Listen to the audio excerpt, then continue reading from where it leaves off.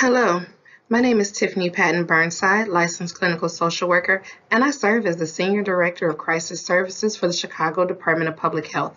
I am excited to present the Crisis Assistance Response and Engagement or CARE program. The CARE program is Chicago's first alternate response program. In my role, I supervise the clinicians on the team, and I oversee some of the day-to-day operations of the program. Here in Chicago, we're currently piloting a few alternate response models while we are developing the infrastructure for a larger scale rollout. Over 60,000 people are hospitalized for behavioral health reasons in Chicago every year.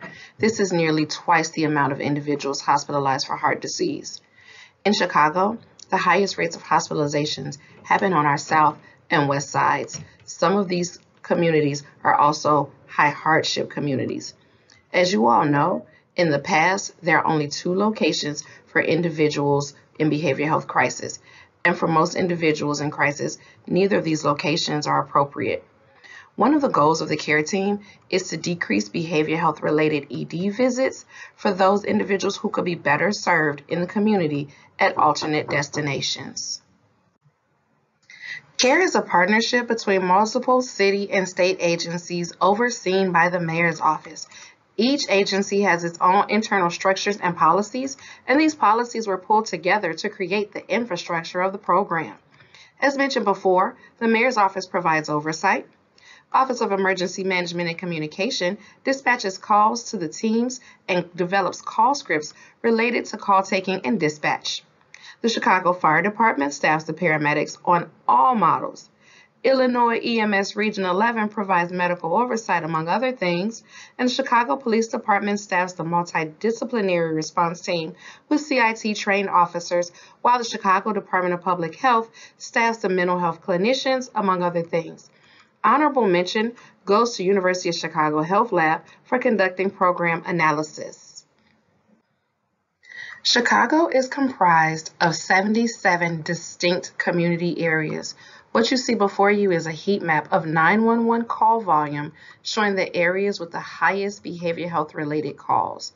It is data like this that help the city decide within which community areas the program would be piloted. Our teams are currently operating in 13 community areas. The CARE program has 3 different response types to ensure more than one response option fits a variety of 911 calls with behavioral health components. First, we have the pre-response. This calls for a clinician to be at the 911 call center responding to mental health service calls that can be handled over the phone. While this part of the program is still in development, ideally, the clinician will be handling low acuity calls and assisting call takers with screening behavioral health related calls. Then there's the response. This is where the magic happens. This is the part of the protocol where the team is out in the community responding to the calls that are dispatched from the 911 call center. I'll go into more detail about this phase on the next slide. Then there is the post-response, where residents are linked to appropriate community-based services to address their underlying needs. The CARE team conducts follow-ups for 30 days after the initial crisis. During those 30 days, case management is occurring to ensure the warm handoff to community-based agencies is secured, and the team offers support to the individual and sometimes families to decrease the likelihood of another 911 call. When the CARE team arrives to a scene, they first debrief with any other first responders present. Once the scene has been deemed safe, the team engages the individual to find out their presenting problem. The team utilizes verbal de-escalation and mediation when necessary. The paramedic on the team conducts a physical health screening to ensure the individual is not suffering from any medical issues that might impede a mental health assessment or could be a mitigating factor to the current crisis. The clinician conducts a mini biopsychosocial assessment to determine the client's mental status and level of acuity. A needs assessment is also conducted. As mental health crises do not happen in a vacuum, the needs assessment is done to determine if there are any other mitigating factors contributing to the current crisis. The care team does not only work with individuals in crisis, they also work with the families to ensure everyone is on the same page as it relates to treatment, safety plans, and post-intervention care. Once all assessments are completed, the team, including the individual and their family, produce an immediate plan to resolve the current crisis. This plan could include transporting to an alternate destination or hospital if necessary, drafting a safety plan, and giving referrals to known community agencies. To meet immediate needs, each care van is stocked with weather-appropriate clothes, water, food gift cards, hygiene items, bus cards, and harm reduction supplies. These items are also used as engagement tools for those clients who are a little more difficult to engage. The CARE program has 3 different types of teams doing this very important work. The alternate response team consists of a paramedic and a clinician. They respond to lower acuity calls, those calls that screen as having no threat of violence or weapons present. The multidisciplinary response team, this team has a CIT-trained DOCS officer in addition to the paramedic and the clinician. These officers have received additional and enhanced training for working with individuals with severe mental illness and substance use disorder. The MDRT can respond to higher acuity calls. And then our newest team is the opioid response team. This team follows up with individuals post-opioid overdose. They get their referrals from the Chicago Fire Department data and consist of a paramedic and a peer recovery specialist. Care teams are staffed from 4 different roles, each with specific expertise dealing with behavioral health crisis. Everyone is certified or licensed in their respective fields. All members of the team, except the peer recovery coaches, are all city employees. Recruitment occurs following the city processes. All agency leads work diligently to retain its staff by ensuring fair and equitable wages and safe working conditions in an environment that honors the whole person. For a call to be eligible for a care response, the individual should be between the ages of 12 and 65 years old. There is no threat of violence or weapons and no co-occurring medical crisis. If the 911 call screens unknown for weapons and or violence, the MDRT team is eligible to respond. There are a couple of different mechanisms by which the care team gets their referrals. The first being the primary dispatch. This is where calls come through and are screened by the 911 call center, then dispatched to the team. The second being police assist. This is where the police are dispatched, and once they get on scene, they determine the call is more suitable for a care response, and they go over the air to call for the care team to come and assist them with the call, of course, after ensuring the scene is safe. Then there is the non-emergent follow-up. This is where the team is conducting in-person follow-ups with clients. These follow-ups could include assisting clients with getting prescriptions refilled, transporting to intake appointments of the referrals that were given, or ongoing engagement of clients who are in that pre-contemplation phase or may be more difficult to engage. Lastly, the care team conducts proactive outreach to known areas and priority populations to offer support. An example of this happened about 2 weeks ago when the Department of Public Health was notified of a spike in opioid overdoses in the city. When the team was not responding to calls, they were sent to the areas noted and handed out Narcan and fentanyl test strips, in addition to offering referrals for medication-assisted recovery sites. One lesson we've learned in the pilot is the great need for post-crisis referral options. Due to the overwhelmed mental health resources in the city, the teams are spending a great deal of time doing case management and holding on to cases for longer than 30 days. The team's dedication to keeping their clients out of crisis is unparalleled. The care team could not do this work without our community partners.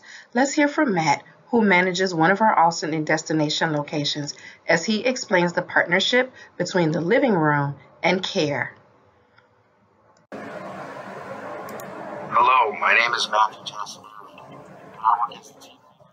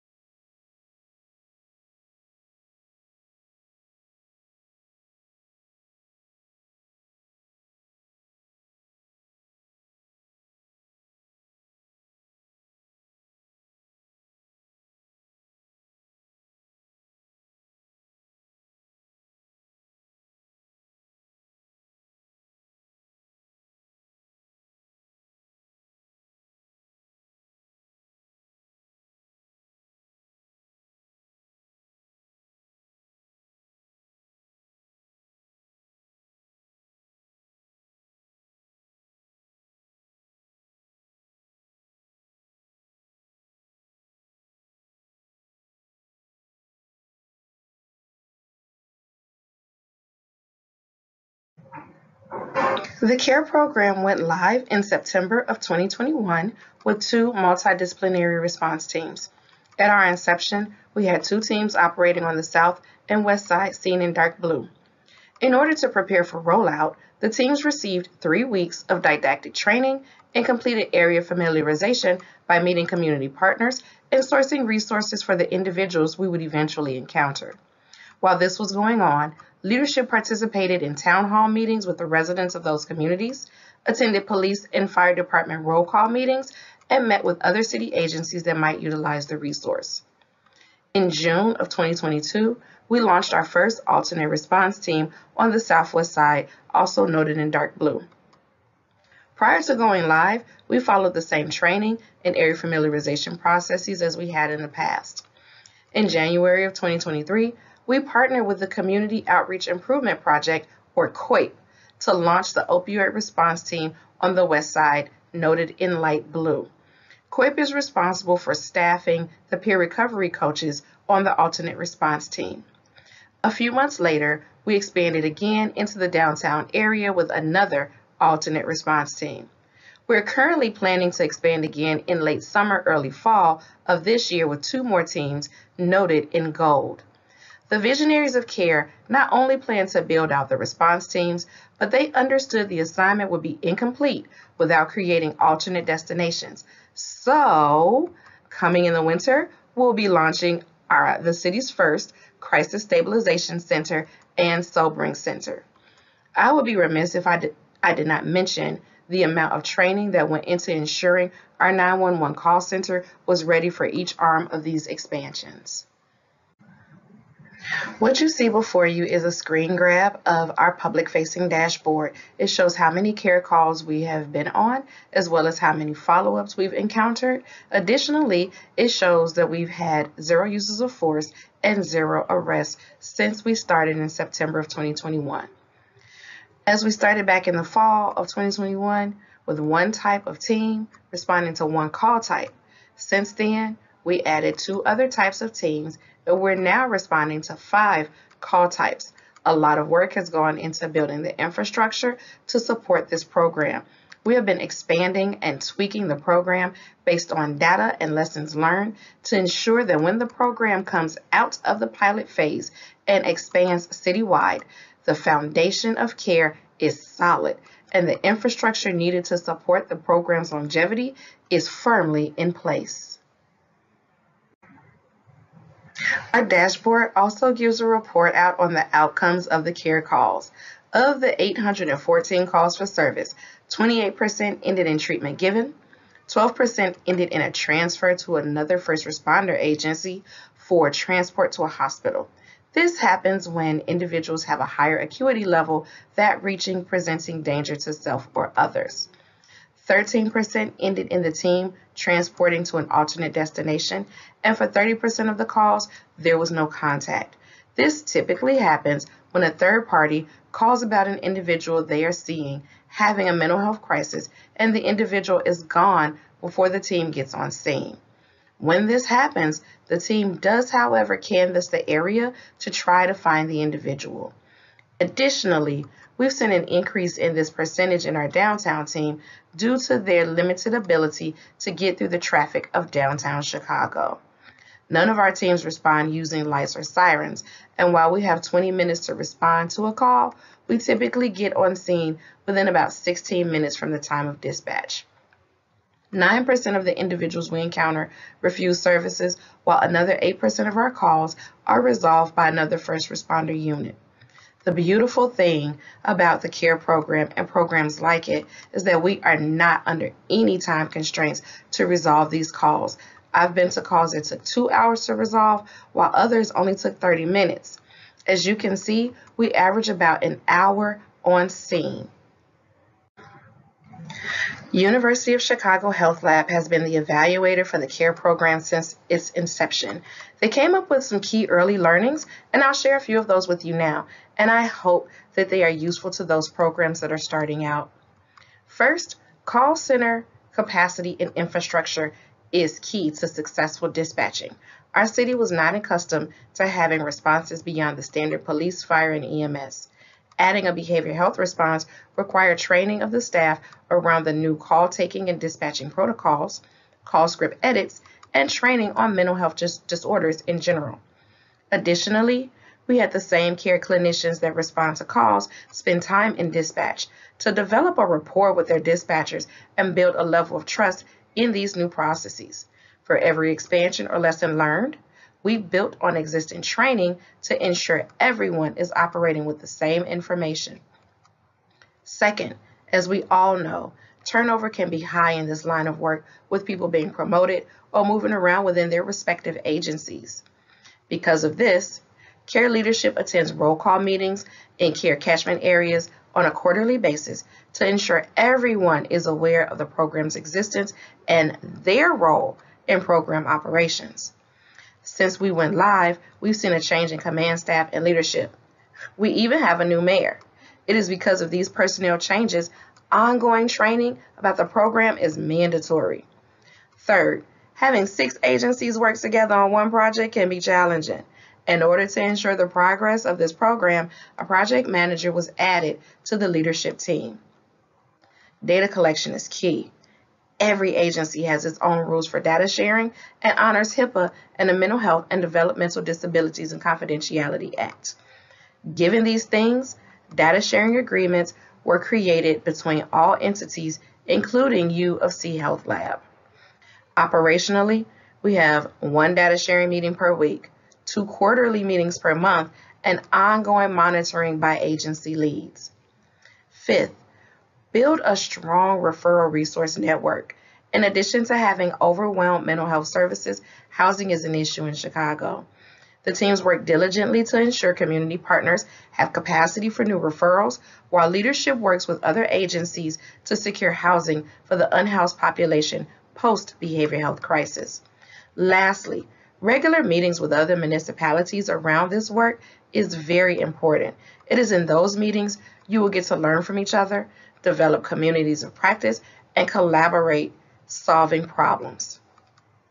Those meetings will decrease your feelings of being siloed, and it is in that space that you will find community. I would like to thank the organizers of the Law and Mental Health Conference for inviting the City of Chicago to present on the CARE program. The work we have done over the course of the last 2 years has been nothing short of amazing.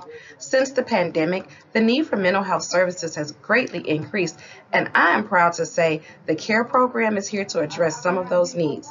I'm looking forward to our growth and learning, as we know there is still so much work to be done in this area. This has been Tiffany Patton-Burnside with the Chicago Department of Public Health. Thank you again, and enjoy the rest of your conference.